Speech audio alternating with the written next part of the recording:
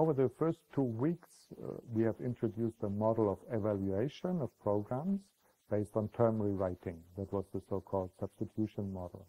So it's a fair question to ask whether, when we have now these new concepts, classes and methods and self-references, whether these concepts can be ported to our evaluation model, whether it can be extended to cover these as well. In this session, you're going to find out how this is done. So far, we've only developed this model for pure functions. We have defined the meaning of a function application using a model based on substitutions. And now we extend this model to classes and objects. The first question which we need to ask is, how is an instantiation of a class like new C with some argument expressions evaluated? The answer is surprisingly simple. We will evaluate the expression arguments e1 to em, just like the arguments of a normal function. And that's it. In fact, the resulting expression, new C of some values v1 to vm, is already a value. So we just take these new instance creation expressions as values. Next question. Let's suppose we have a class definition like the one you see here, where we have a class C with a method f, and the formal parameters of the class are named x1 to xm, and the method f has parameters y1 to yn. The function parameters or the class parameters lists can both be empty, and for simplicity we have omitted any parameter types. Now the central question is, if we have a expression like that, we have a class instance new C of v1 to vm, then we call the method f and pass it further arguments values w1 to wn. How is that evaluated? Let's see how we would answer these questions. So as a reminder, we would have the class C, and that has the x parameters. And then it has a function f, and that would have the y parameters and a body b. If you have an expression like this one here, then it is rewritten not using one substitution, as for plain functions, but 3 substitutions. The first substitution is the one you've seen before. We would have to replace the formal parameters of the function f with the actual argument values w1 to wn. So that's that substitution that you see here. The next substitution affects the class. So we have formal parameters of the class. These also have to be replaced by the actual argument values that we have here when we create the class. So that gives us the second substitution. The third substitution is important because the body of the function f here could contain a reference to this, the current class itself. And of course, that reference to this outside of the class wouldn't have any meaning, so we have to replace it with something else. What do we replace it with? Well, the idea is simply the receiver of this call, so the value new cv1 to vw itself. So that's the object that takes the method call, and so that's the object that replaces this. So you see there are 3 substitutions at play. It's quite a bit more complicated than in the purely functional model, but it's still the same model. So we can model evaluation with exactly the same mechanisms as before. So let's demonstrate that with an example. We're looking at the method call new rational 12.numer. As a reminder, I've put up the essential parts of class rational here. So let's see what happens for this method call here. I put up the formal definition. We have 3 substitutions at play. There's a substitution for the class parameters where the actual values 1, 2 replace the x and the y. For the method in this case, there's nothing to replace because numer doesn't have any parameters. And finally, any occurrence of this would have to be replaced by the object itself, so that we would be new rational 1, 2. In this case, it turns out that the right-hand side of numer is very simple. It's just x. So the only piece of the substitution that applies is the leftmost one here, 1 for x, and the result is 1. Let's do a more complicated example. Let's see whether new rational of 1, 2 is less than new rational of 2, 3. How would we go about that? So here you see the definition of less. So we would have 3 substitutions again. There's the substitution of 1 and 2 for x and y as before. Then there's the substitution of the argument here, new rational of 2, 3, for the that parameter of less. And finally, there's the substitution that replaces the this and less's body by the receiver of the call, new rational of 1, 2. And all these 3 substitutions are applied to the body of less that you see here. So here it's written out in slightly nicer fonts. That's the body that you see here. Note that I have made explicit this as the argument for references because we need that for the substitution model to work correctly. So what that means is that if I apply the substitutions, then this gets replaced by new rational 1, 2. So that's the 2 occurrences you see here. And the that gets replaced by new rational 2, 3. That's the 2 occurrences that you see here.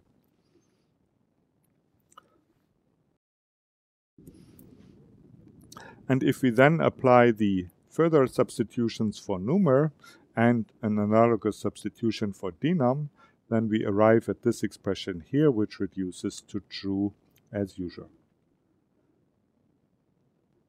So one more thing we want to cover this session is operators. You see, in principle, the rational numbers defined by our class are as natural as integers. They're mathematical abstractions just as good as integers.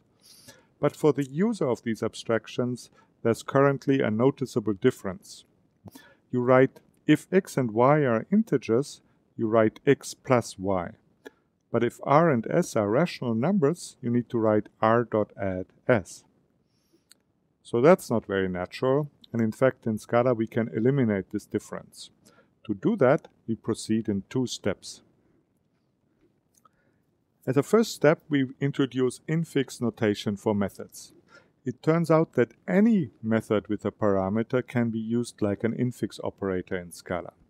So instead of having to write r dot add s, you can write just as well r add s. r dot less s becomes r less s, and for maximum it's the same thing. So the 2 things mean exactly the same things. The left sides expand to the right sides. You can do that for any operator that you have in Scala. The second step is about relaxing the form of identifiers. Normally in programming languages, identifiers are alphanumeric, so they start with a letter, then they are followed by a sequence of letters or numbers. In Scala, you have an alternative form of identifiers where identifiers can be symbolic. They start with an operator symbol, such as plus or minus, anything not a letter or a digit, and they're followed by other operator symbols. In this treatment, the underscore character underscore, that we use a relaxed notion of identifiers in Scala. Normally, in programming languages, an identifier is alphanumeric. It starts with a letter and it's followed by a sequence of letters and numbers. In Scala, operators are also treated as identifiers. And to achieve that, we have introduced a second form of identifiers, which we call symbolic. Such an identifier starts with an operator symbol, such as plus or minus or question mark, and is to be followed by other operator symbols. In that definition, the underscore character as usual counts as a letter. And as a final twist, we can also mix alphanumeric and symbolic. We can start with an alphanumeric identifier, followed by an underscore, then followed by some operator symbols. So here I give you some identifiers in Scala. x1 times plus question mark percent ampersand. That's not necessarily an identifier I would recommend you use. Vector underscore plus plus or counter underscore equals. And all these names are legal identifiers in Scala. So let's see how we could apply that to class rational. Let's start with the first operator less here. So a better name for less would be just the less than or equal sign. Then we would change max accordingly. to say if this less than that, and the program here compiles again. In the usage, of course, it would be the same thing. I would write x less than y. For maximum, I think maximum is a nice operator as it stands, but I can write it in fix. Now that we've dealt with less and max, what about add and sub? So for add, we would of course find plus. For sub, we would find minus. And the definition of sub would be this plus that dot neg.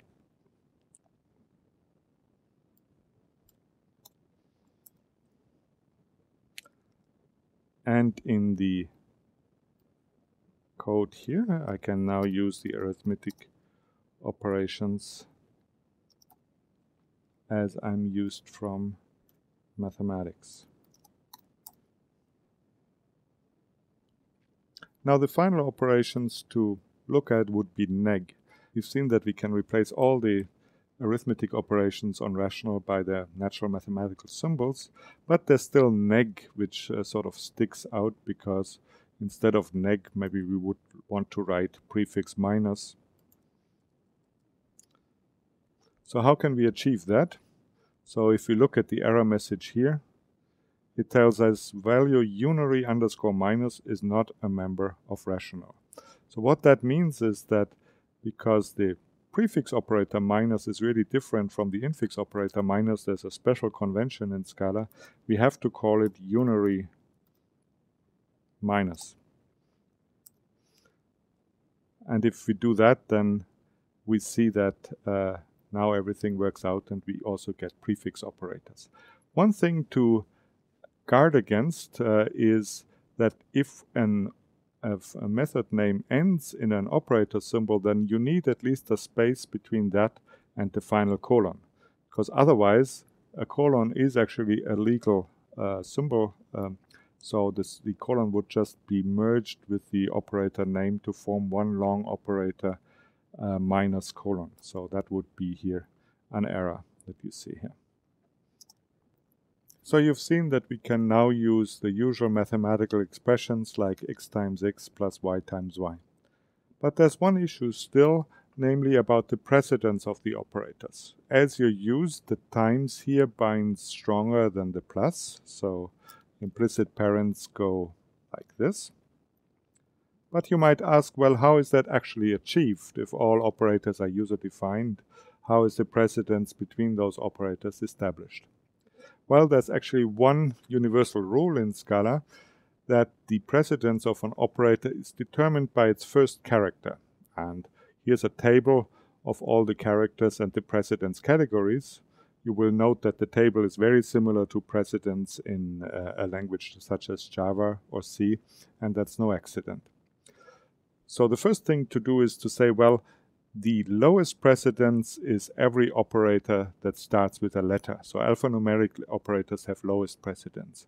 Then we take essentially the precedence groups of C and Java. So the next lowest is bar, followed by caret, followed by ampersand, followed by less than, greater than, equals, bang.